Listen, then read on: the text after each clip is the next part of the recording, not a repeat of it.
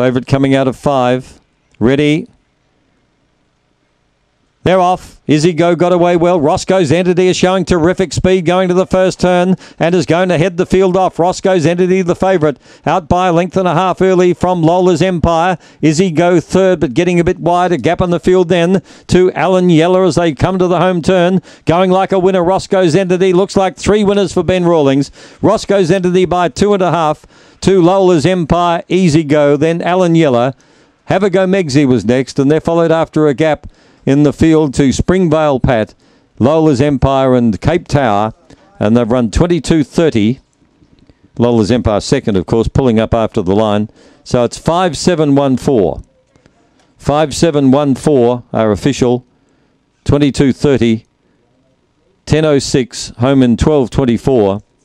2 3/4 lengths by 1.5. 2 3/4 by 1.5. Roscoe's Entity made easy work of the middle draw, I should say, and straight to the front. A black dog by El Gallo from Girl Aloud, raced by Tim Aloisi, V. Lisbona, and Matt Lehman, trained by Ben Rawlings, and March 13, the whelping date for Roscoe.